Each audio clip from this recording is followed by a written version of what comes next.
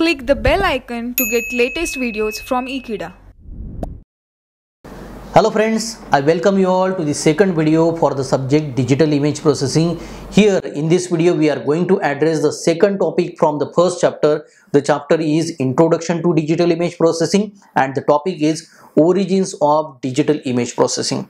Nowadays we see wide applications of digital image processing, but to see where exactly the digital images and the digital image processing started, so in this video we are going to see a historical perspective where we see the initial applications where the digital images were used and the processing of the digital images where exactly have been worked so that the applications has given something ease to the humankind. So let us begin with this particular topic, that is origins of digital image processing.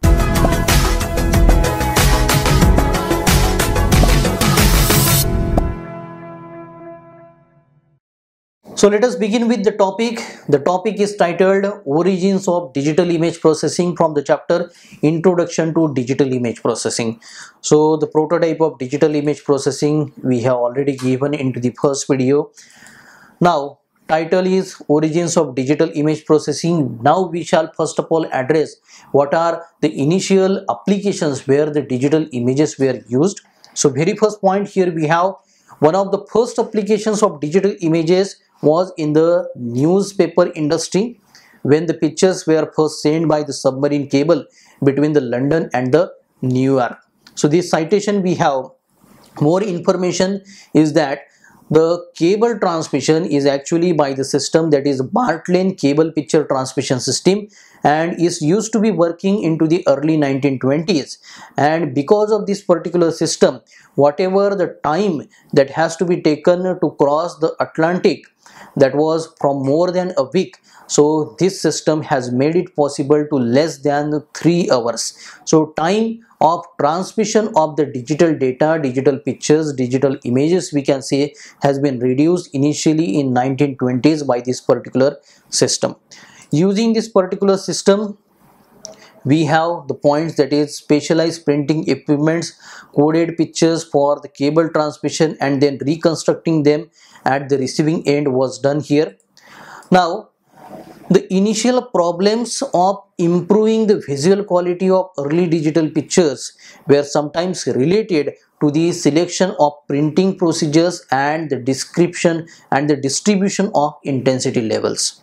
So here the improvement of quality of the image is very much important, and such problems were depending on what exactly the method you select for the printing, as well as how exactly the intensity levels into the digital images are distributed here.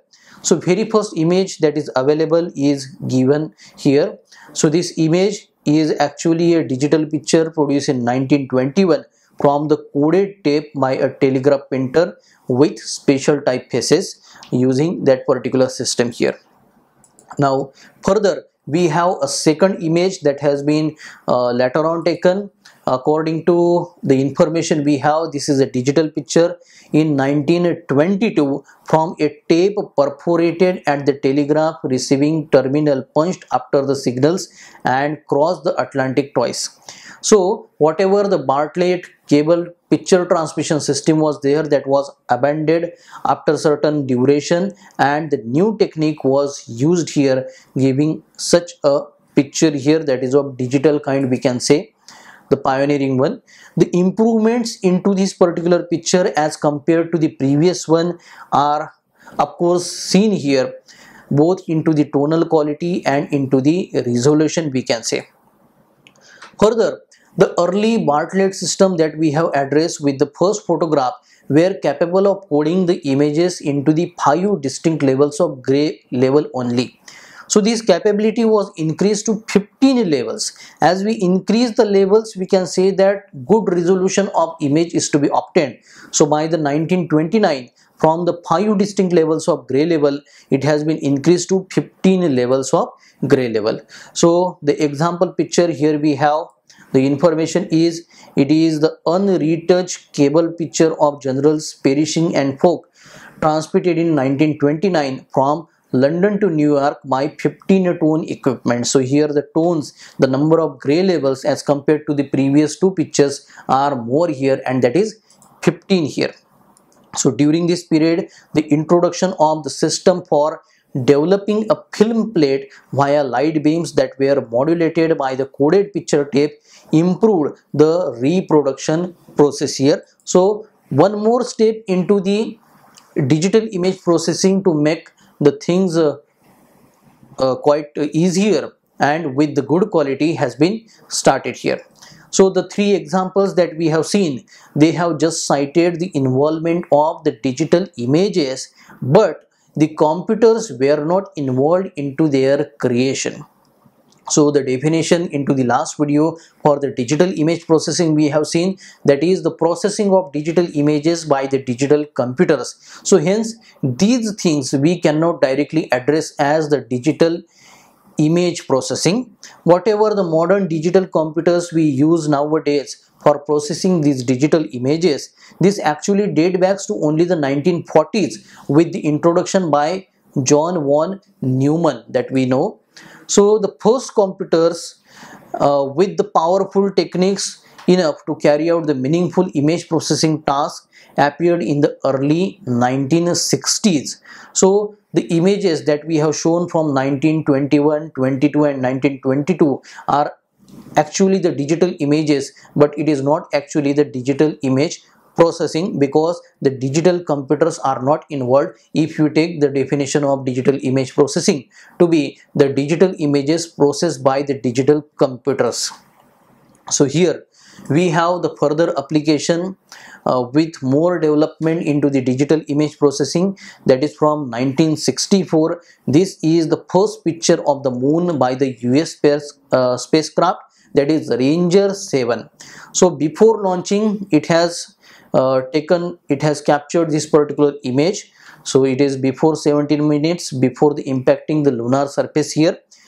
So as into this particular picture we see these kind of markings here. So these markings are actually for the geometric corrections. So this served as the basis for the improved methods used to enhance and restore the images. Further we can have the information that is in parallel with such applications into the space program, the digital image processing has also addressed into the medical imaging. So in medical imaging, the very popular one is actually the CT scan, what we say. It is termed as computerized axial tomography, CAT, also abbreviated as CT for computerized tomography. So it actually constitutes a three-dimensional rendition of the inside of the object that is going to be through this particular system for imaging purpose. Along with this CT scan, we have second application into the medical imaging that is very much popular is X-ray imaging also.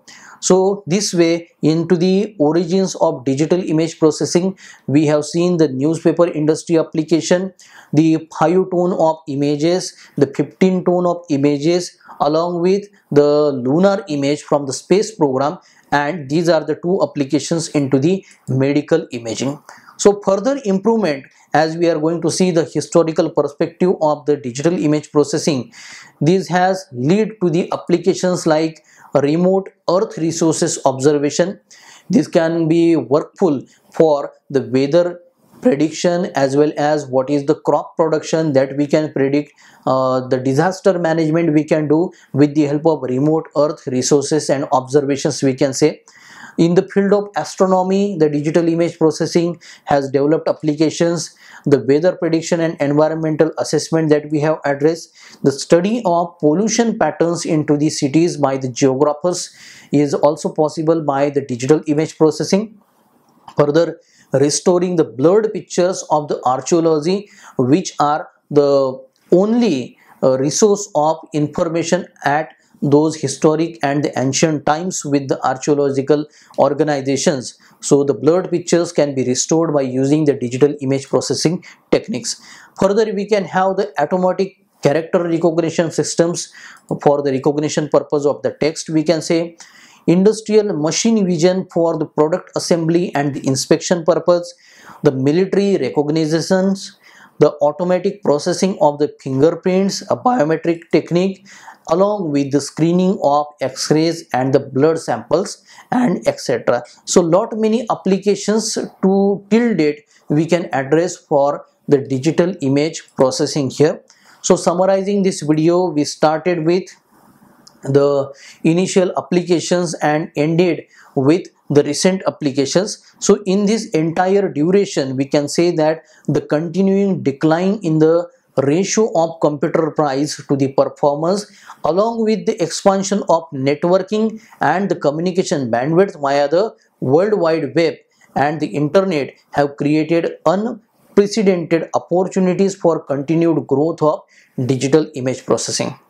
Into the next video we are going to see the new topic from chapter number 1, that will be the applications of digital image processing. The applications of digital image processing based on to the source from where we are going to capture the images that we are going to address into this particular topic. So for getting such more topics and more information onto the subject digital image processing, you can subscribe to Ekeeda channel.